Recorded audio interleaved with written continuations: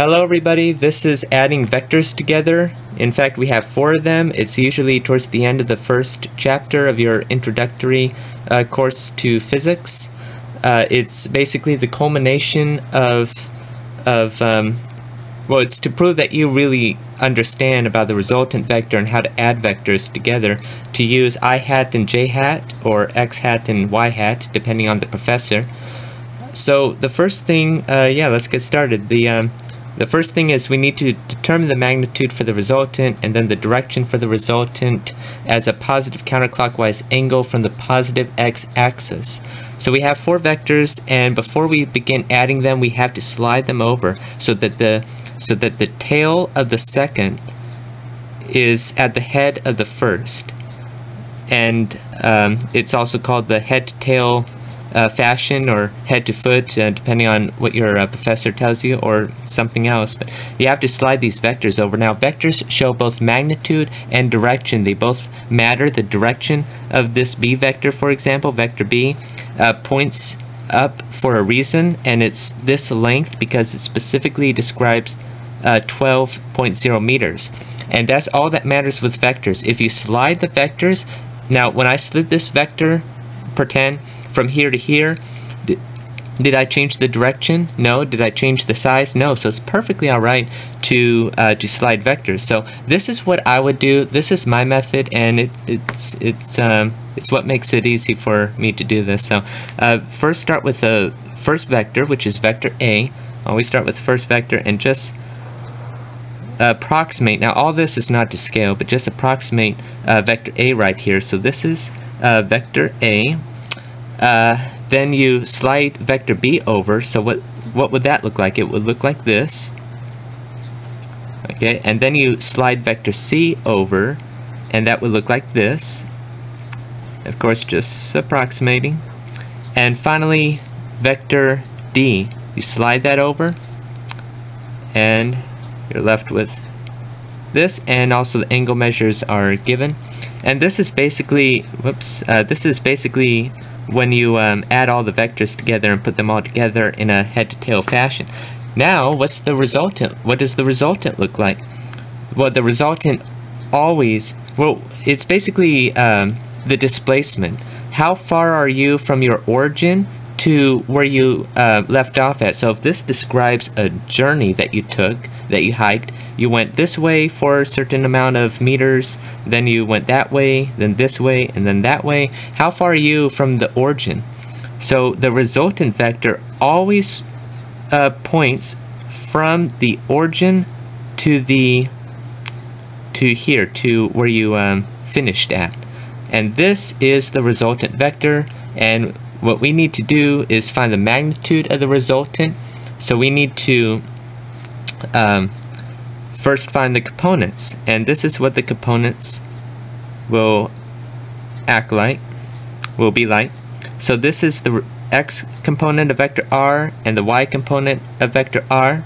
Right here, this creates a 90-degree angle, and now you have your theta right here, but that's not the direction for the resultant. What you have to do is picture this on the x-axis. Okay, what you really have to do, and I messed this up on the first time I did this, and my physics teacher caught it, and so now I know how to do it. You have to, now the direction is not just this, it's this plus 180 degrees. So essentially this entire angle will be the direction. It's not just this, it's not just theta, but it's theta plus 180 degrees. So we're looking for theta plus 180 degrees right up here. So now this is still part of our setup. Let us now write down a few things that we should have in our memory, because it's going to come up later on. The resultant vector equals the sum of the x component and the sum of the y component. The magnitude of vector r, which could just be r, depending on the teacher or your professor or your book, is going to equal, so the magnitude is basically how the distance in meters this is. So you have rx squared plus ry squared, all square roots. So it's basically the Pythagorean theorem. X squared plus y squared equals r squared. Y just went ahead and square rooted both sides, and that's what you get. Now, how do we find the x component of vector r? How do we do that? And you know what, there probably should be that. Okay, how do we do that? Well, rx is going to equal the sum of all the x components, and r sub y is going to be the sum of all the y components together. So now we have to individually find the components. Now, this is my method, and this is how I understand it. What you do is draw a line right here, and then again copy all the vectors but individually. So here you have vector A, which is 16.0 meters at a 20-degree angle. You have vector B right here, which is 12.0 meters. You have vector C at a 35.0 degree angle, relatively speaking, 13.0 meters. And then you have vector D at 24.0 meters and 50.0 degrees. Now individually draw all the components to them. So you have the x component of vector x and the y component of vector y, which should give or produce or yield a right triangle. And then you have the x component of vector c added to the y component of vector c. Then you have the x component of vector d and the y component of vector d. And now you're ready to now you're ready. So that's the setup, and you're ready to start solving this. So you have the let's first find the x component. The x component equals, now notice that you have an angle and you have a side length, in this case the hypotenuse. This is where you use trigonometry. Now from here on, I've got to say that I have answered these questions, so you could pause and do it on the calculator. I would actually encourage you to practice that. So anyway, so we're finding the x component of vector A. This is adjacent to the 20-degree angle, and we already know the hypotenuse, or r value, well, little r. And so we could use the cosine trig function. So we could say that the cosine of 20 degrees equals adjacent, which is a sub x, over the hypotenuse, which equals, which when you multiply both sides by 16 degrees, it's going to be 16.0 meters times cosine 20.0 degrees, which is approximately 15.04 meters. Now I'm only going to do this part once because I'm going to show you, you could just skip to this part, is hypotenuse times the trig function times the degree. So you could just skip to this part if you're that practiced, but you could of course do this so it would prevent mistakes. So AX, notice, is actually going the negative direction. Keep that in mind, so it's going to be negative. And now onto A sub y, which equals the hypotenuse times, we're going to use sine because it's opposite, sine 20.0 degrees, which is approximately 5.47 meters, and it's in the positive direction, so that's checked. I really hope that you understand how I got this. It's basically from here. The x component of vector b is just the x component of vector b is just, it's 0 right here, because it's not going, it's just straight up, not a degree tilted in either way or a fraction of a degree. It's just going to be 0 meters. It's not going anywhere along the x direction, which would also mean that the y component of vector b is 12.0 meters. The x component of vector c is adjacent to the angle, so you could just use the cosine. So you're going to use 13.0 meters cosine. I guess you don't have to write the meters. You already know that you're working with meters. 35.0 degrees, which is approximately, now notice it's going in the negative direction, so it's negative 10.65 meters. And the y component of vector c is going to be 13 sine 35.0 degrees, which I have calculated to be 7.46 meters on the calculator. Notice it's negative, and then the x component of vector d equals 24.0 cosine 50.0 degrees. I hope by now you understand how I got that, which is 15.43 meters, and the y component is 24.0 50.0 degrees, approximately negative 18.39. I hope you understand how I got the negative by now. And now we're ready to find the x component of vector r.